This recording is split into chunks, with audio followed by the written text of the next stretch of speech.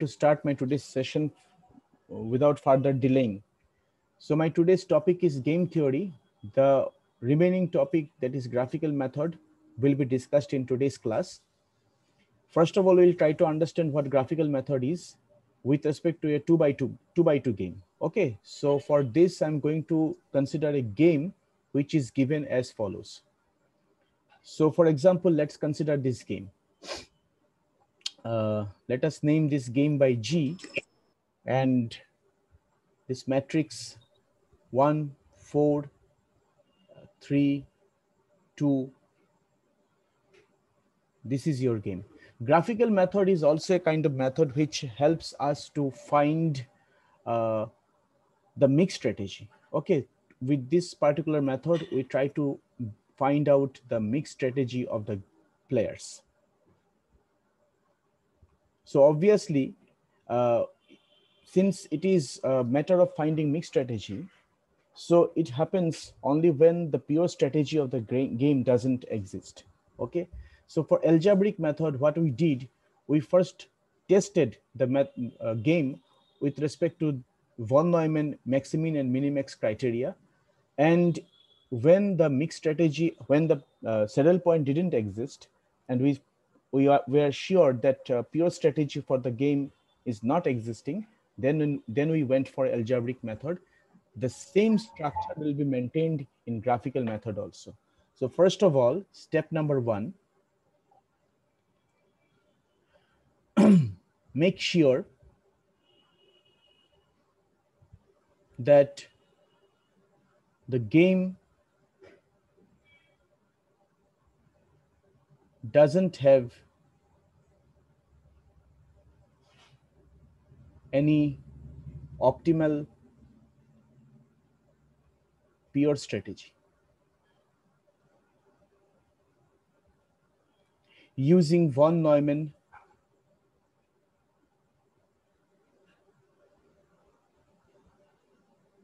maximin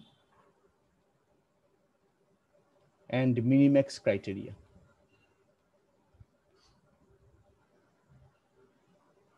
This particular criteria is so important that you have to use this always, whether you apply graphical method or algebraic method, because it is said and it has been found that if for a particular game the von Neumann maximin and minimax criteria gives you solution, and without checking if you go for algebraic method or a graphical method to find mixed strategy, then the solution obtained by those methods will be a garbage solution. So this is a very essential step before you start doing anything with algebraic and graphical. Okay, so let us try to find it out. So quickly we can do that. We will calculate the row minimum. Row minimum here for the first row is 1, and for the second row it is 2, and column max for the first column is 3, and for the second column is 4. And therefore, the maximin value will be the max of all row minimums. Okay, and therefore this will be max of these two numbers, which is 2, and minimax value will be min of all column maximum, which is min of 3 and 4, that is 3. So we find out by von Neumann maximin and minimax criteria that our conclusion is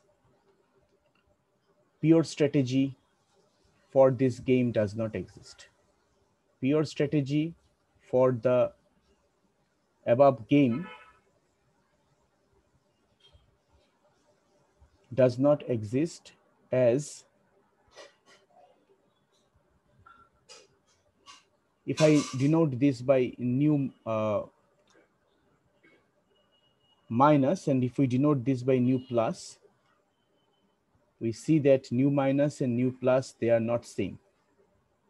And therefore, we are free to apply either algebraic method or graphical method, as has been asked in the examination. Okay, but algebraic method has already been discussed. So today I'm going to explain how to solve the game with the help of a graphical method. Okay, so it is all a matter of analysis. So you have to do the analysis, you have to perform. Previously you used to perform the analysis using algebraic method. Now you're going to do the analysis using the graphical method. So step number 2 is, if step 1 fails to yield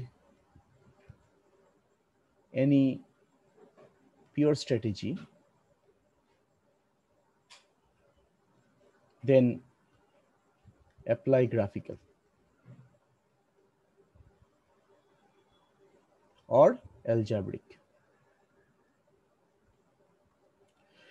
To start with, we shall discuss the graphical method from the viewpoint of 2x2 game. Okay, because 2x2 game are always easy to understand, and I mean since we are learning it first, so we have to begin with the basics.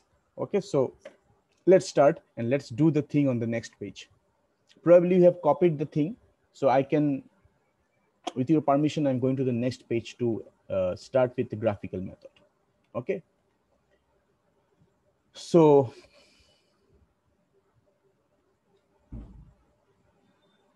okay, just a minute. Yeah, you're right.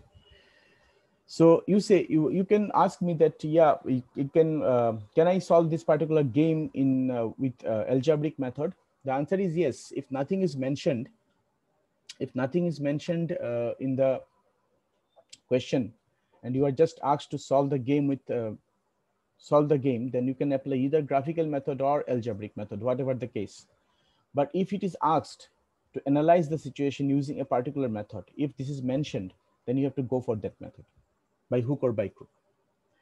So I think you know this thing, Debojyoti. You have already learned this maximum and minimax criteria. It is just said that this maximum minimax criteria means you are going to find these values, and if the values are same, saddle point exists and pure strategy of the game exists. But if they are not same, then pure strategy of the game does not exist. Okay. Yeah, it fails to yield any pure. So we know that this particular game, if it has solution, that solution is a mixed strategic solution. It is not a pure strategic solution. So let's start graphical method. So first of all, we shall try to write the game which is given. We denote the game by G. We'll write the matrix first, 1, 4, and 3, 2. Let us write the matrix. And since nothing is mentioned about the players, so we can imagine two hypothetical players who are playing the given game G. So we are naming the player as capital A as the maximizing player with strategies 1 and 2, and player B minimizing player with strategies 1 and 2. Okay, we can name them. And since this game is and we can call this game as game G.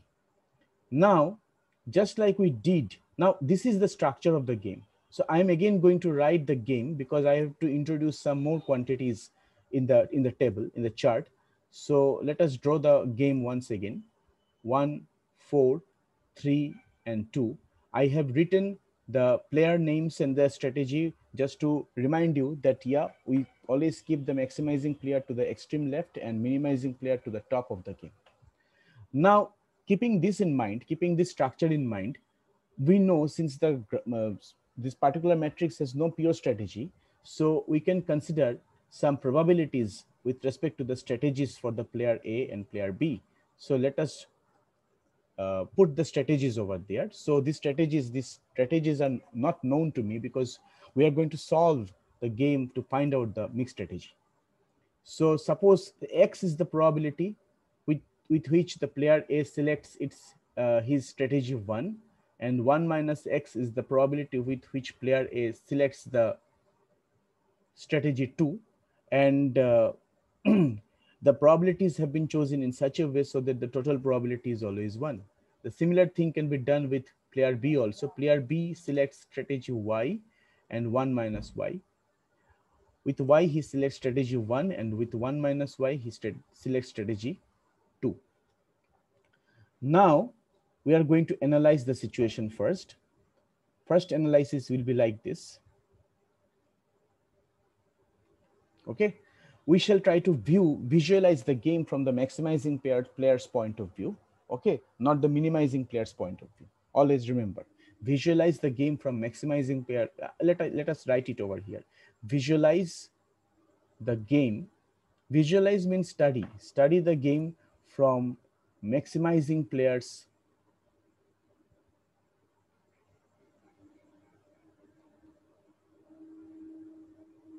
point of view now. Okay, so this is our choice. So first analysis is number 1. If player B sticks to the strategy 1, then the expected payoff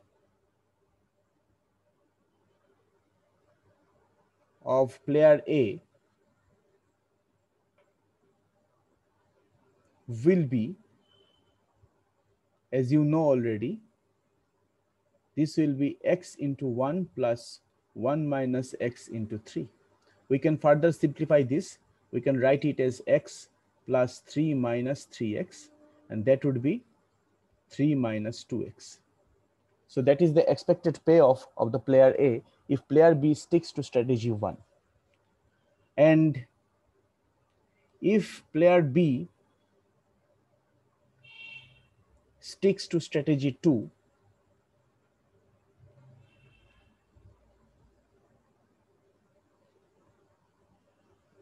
then the expected payoff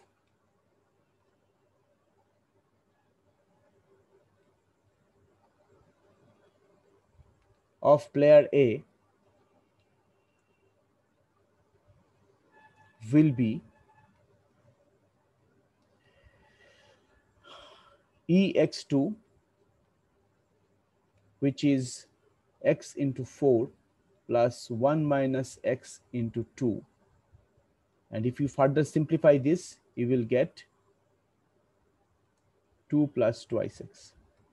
So these are the two expected payoffs which we have obtained. Let us put it inside a box so that it always remains in our mind that these are the expected payoffs, and we are going to analyze the game with respect to this. Remember that we are visualizing the game from the maximizing player's point of view. Now, what will you do next? If it were an algebraic method, we could have used the formula which we studied in the earlier class, but here we are going to apply the graphical method for finding the solution of the problem. So we are going to draw some kind of graph over here. So let us try to draw two graphs. So the process is, I'm going to draw the graph on the next page, but before here, I'm going to write some lines so that you'll also be able to get some time to copy the paragraph which I've written above. Okay, so the first of all, what we'll do, we shall draw two vertical lines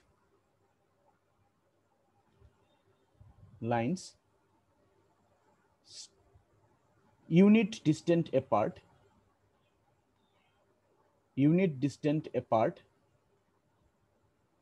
from one another.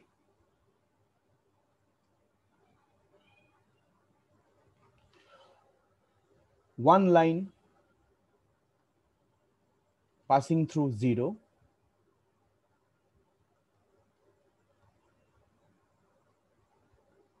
and another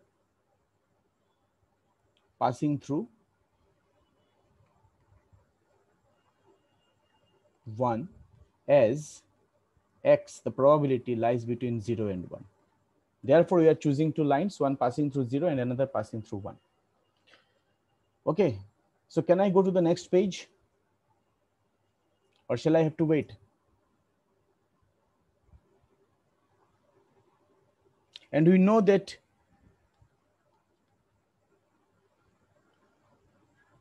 we are supposed to find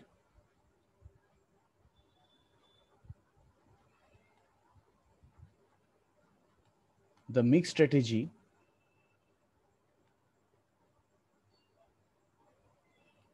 x, which is equal to x comma 1 minus x. Okay. Many lines have been written, so it takes some time. The entire thing is actually an analysis sort of thing. So we have to do the analysis. Previously, we did the analysis algebraically. Now we are going to do the analysis graphically.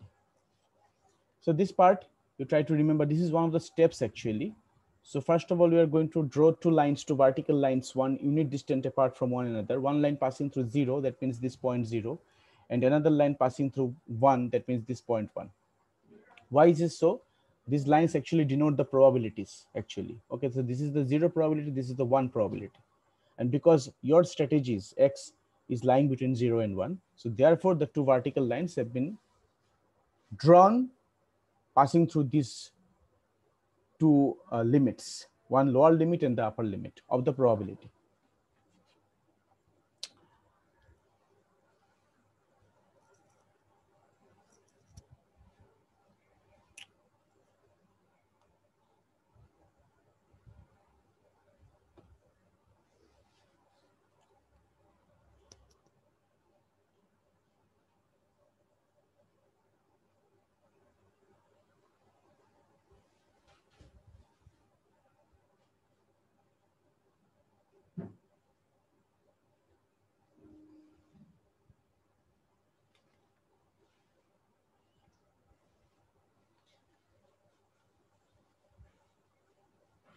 So I'm going to the next page. So first of all, we are going to draw the lines here. Just a minute. This is my line which passing through 0, and this is another line which passing through 1. Okay, and so you can write it over here. You can write this line to be x equal to 0 and this line to be x equal to 1. And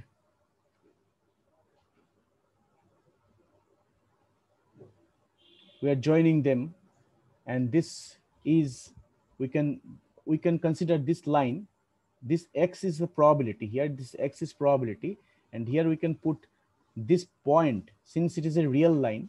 So real line is always consisting of numbers, and this is the probability line. So you know the probabilities will be always lying between 0 and 1. So probably we are going to put this value as 0. Okay. And one thing, since I have to modify a bit over here.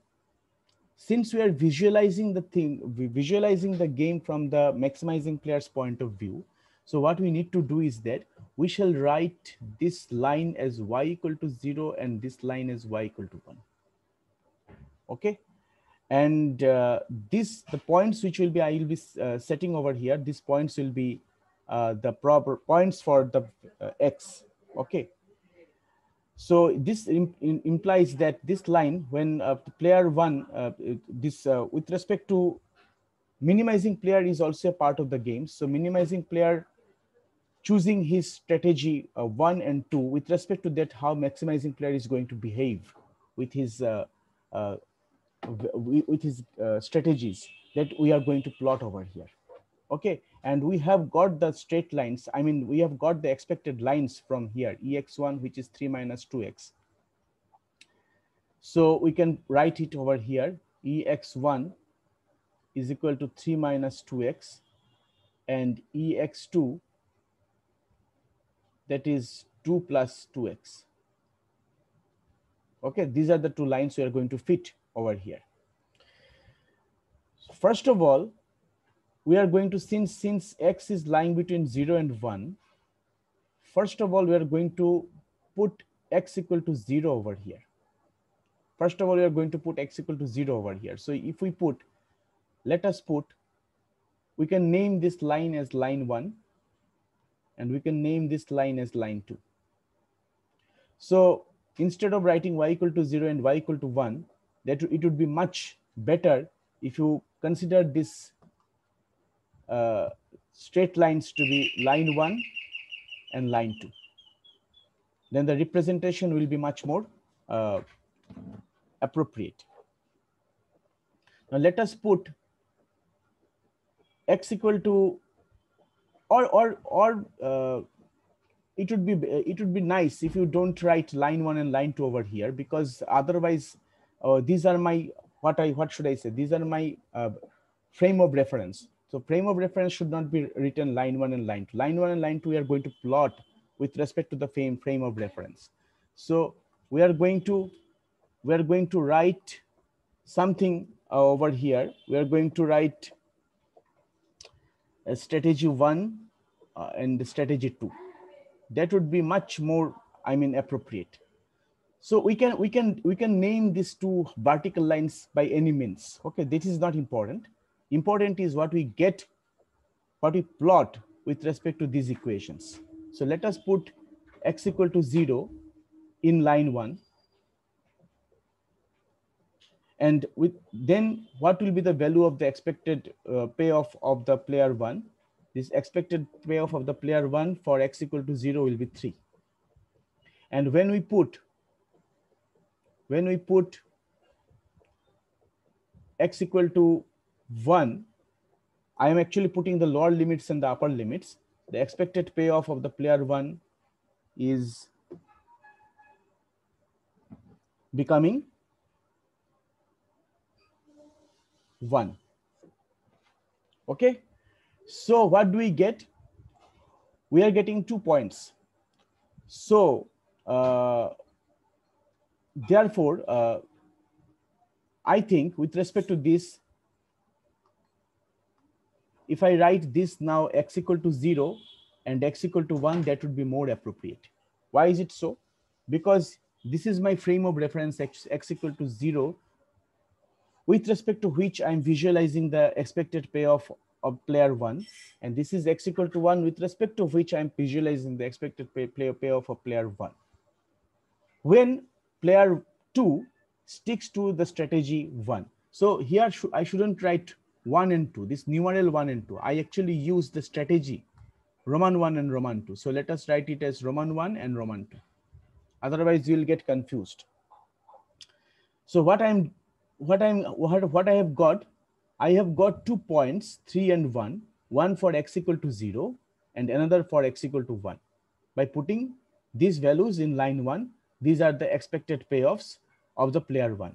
So if this is the scale, real scale, so what I'm going to do, I'm going to plot this point over here. So suppose this point is 1, this point is 2, this point is 3, and this is the positive side. Okay, I'm considering this to be the positive side and that to be the negative side. This is a convention. So here this point is 3, so I'm going to write 3 over here. And when x equal to 1, the expected payoff of the player 1 is 1. So here I'm choosing this probability line to be x equal to 1. So I'm going to mark the points here also, and this is my point 1, because this line is also 0. Okay, and therefore this line is also 0, and therefore this is my point 1, and I'm going to join them by a straight line. So these 2 points will be joined by a straight line. So 3, 1. Why it is 0? Don't think that this number is 1. They are unit distant apart. Yeah, but this is a scale and that is a scale. In this scale, I'm going to put the expected payoff. In that scale, I'm going to put the expected payoff. And therefore, every scale is having some sort of origin. So this is the origin of the scale and this is the origin of the scale, of this scale. What is this scale? This scale is named as probability scale when the probability is 0, x equal to 0 scale, and this scale is named as x equal to 1 scale. These are the names of the scale. These are not the values. These are the names of the scale. So I have plotted these 2 points over here. And what does it mean actually? This means that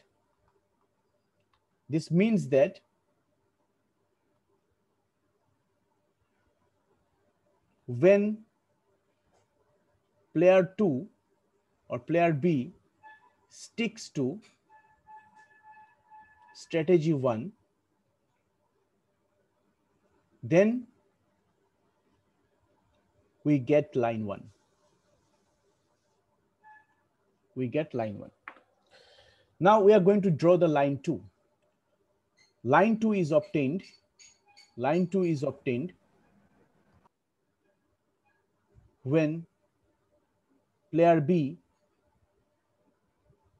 sticks to strategy 2.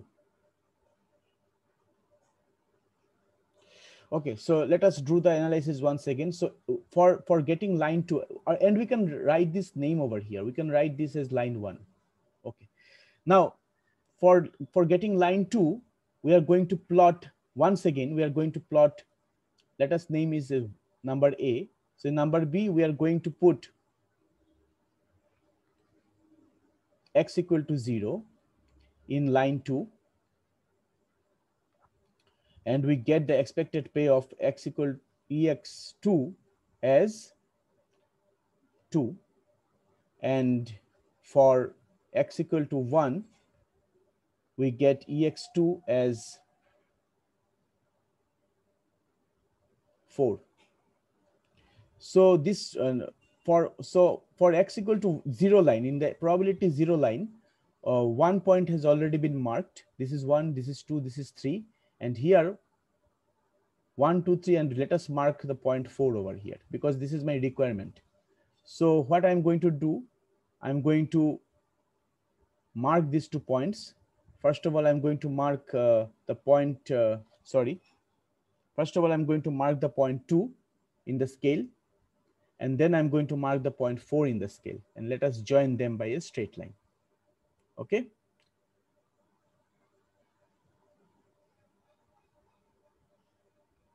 And this is my line 1. Line 2. This is my line 2, and this point is the point of intersection. This point is the point of intersection. So we can drop a straight line from there. We can drop a straight line from there on this point, and we can draw another straight line from there on this point. What does this mean? We are going to find, because the 2 lines are intersecting with one another, we are going to find the coordinate of this point. Let us name this point to be capital P. Let us name this intersecting point as capital P. To find the coordinate of the point P, we equate the following.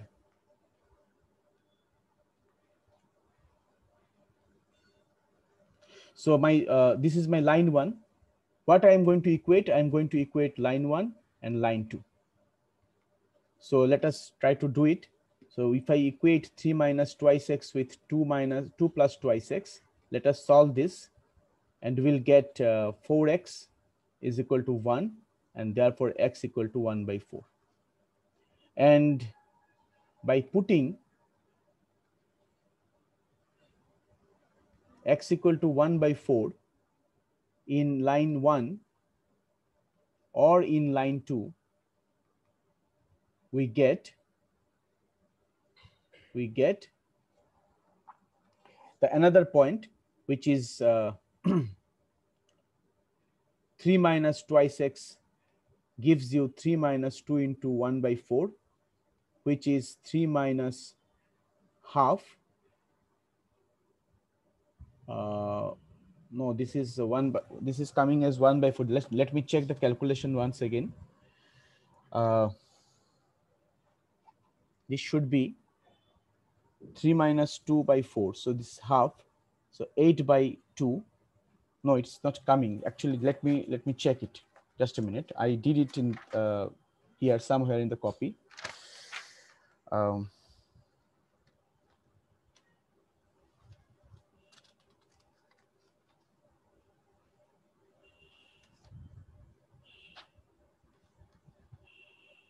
when x is equal to 1 by 4, the point which I'm going to get from here, this point is the coordinate is actually not coming. What the result is not coming actually, the desired result. So probably I've done some mistake. Let us check it. One thing for sure, that x is equal to 1 by 4, and this is one of the probability with which the player A is going to select his strategy 1. The another probability, that will be 1 minus x, which is 1 minus 1 by 4, and that would be 3 by 4. So actually we have got our two probabilities. We have got our probabilities as x equal to, so we have got our probabilities as x is equal to, which is x comma 1 minus x, which is actually 1 by 4 and 3 by 4. But here I'm not talking about this probabilities. I'm talking about the coordinate of this point. So this point, no, 5 by 2 is actually, yeah. What mistake I have done? Somewhere I have done, yes. I've got it. I've got it. Thank you so much. Sometimes my mind becomes blank. I don't know why. So yes, it's 5 by 2. Yes, that is true. I did something wrong in the subtraction. Sorry. And also if I put, so you see this, you can write this particular point. This is the probability, but I'm not talking about the probability here. I'm talking about the coordinate of this particular point. So if I substitute this 1 by 4 in the first line, we are going to get the y coordinate as 5 by 2. And if I do the same over here, so what I'm going to get? I'm going to get 5 by 2. So both the lines actually giving me 5 by 2, the point 5 by 2. So the coordinate of P is 3 by 4, sorry, 1 by 4. The coordinate of P is 1 by 4 and 5 by 2. Okay, this is the coordinate of P. Probably we have finished writing this particular page, so I'm going to move on to the next page. Now, before I go to the next page, let us try to analyze something from this particular page. The analysis, so this analysis is very important. Now, suppose this point P, the coordinate of this point P, let us mark this as x star and y star. This is the coordinate of this point P. So it's the x coordinate and the y coordinate. Now you carefully observe. Let me first talk about that. So if this is the point x star, this is the point x star, so this distance over here, it is your 1 by 4. Okay, and this distance is actually your 5 by 2. Now you see that if player A, carefully listen to me, if player A decides that he is going to select his strategy, x, which is less than x star. X star is your value 1 by 4. Then what he is going to get? What can he get from there? See, he expects the player 1, if he selects x star, if he selects some probability less than x star, he is going to expect that probably he is going to get this payoff. This particular line, this is the payoff, the upper portion of this line. Depends upon what player 2 selects. If player 2 selects strategy 2 and player 1 decides to select his strategy which is less than 1 by 4, and player 2 selects this strategy 2, because this is the part of player 2 selects strategy 1 because this particular line is a part of line 1, then he is going to get his maximum payoff in that case. Okay. But player 2 is not dull player. He also knows the rules of the game, and he knows what what player A is going to achieve with respect to his choice. So player 2 decides to stick to this, not to player 1, sorry, strategy 1. So he decides to stick to strategy 2 in that particular case. I'm going to explain the thing once again in the next session, because this session is going to end. So I'm not writing anything. In the next session, I'm going to write formally my analysis. So since the time is running out, you can put your attendance in the chat box. So just you keep on listening to me. That if player A, carefully listen, if player A decides to stick to strategy, which selecting his strategy less than X star, that is 1/4. So what can player A expect? Player A can expect that if player 2 sticks to strategy 1, that means he is going to get some maximum payoff if with respect to this line. There is a chance. But this can be achieved only when player 2 sticks to strategy 1. But player 2 also is a clever player. He also knows the rule of the game, and he by look player 1 is doing the analysis on his part, and player A is doing the analysis in his place. So when player A selects strategy less than 1/4, player 2 decides that no, I shall not select my strategy 1. Then I'm going to select the strategy 2, because in that case only player A is going to get this minimum, because this is the lower line of this. If I compare these two, this is the lower expected value when player A selects something which is less than 1/4. I think I have to stop over here because the session is going to end. It would be nice if I'm going to continue this analysis in the next session, because if I do not write anything, then you will not be able to understand what I mean to say. So let us wait for the next session to begin. But this analysis is tough. This analysis is not easy. So therefore, you have to be a little bit of analytical to do the game problem using graphical method.